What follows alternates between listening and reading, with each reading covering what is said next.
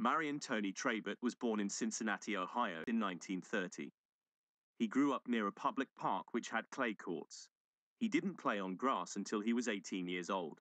In his early 20s, Trabert served for 2 years in the U.S. Navy. In 1953, he won his first Grand Slam singles title at the U.S. Championships over Vic Seixas. At the end of the year, Trabert played in the Davis Cup Challenge round. After retiring, he was a successful U.S. Davis Cup captain. Trabert's going into the net. Something must happen here.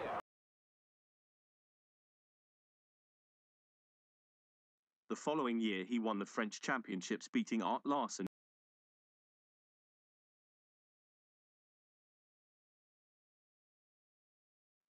In 1955, he won the French Championships over Sven Davidson in the final. At Wimbledon, he beat Kurt Nielsen in the final.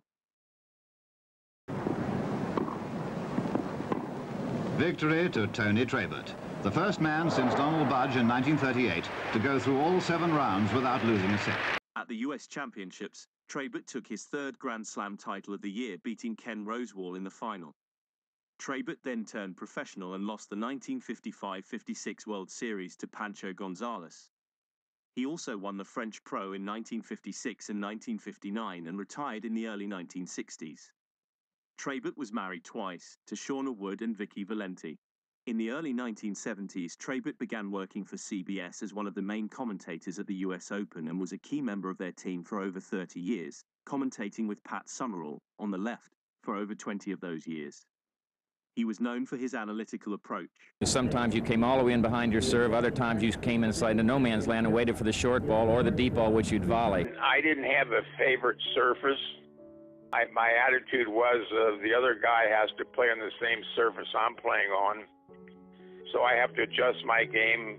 Clay, you play a little differently strategically than you would on grass, for example. You have to be a complete player.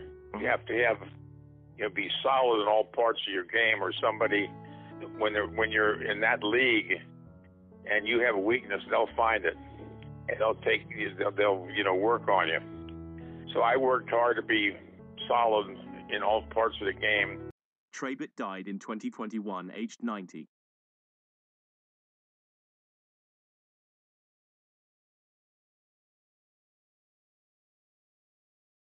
Thanks for watching. Please like and subscribe.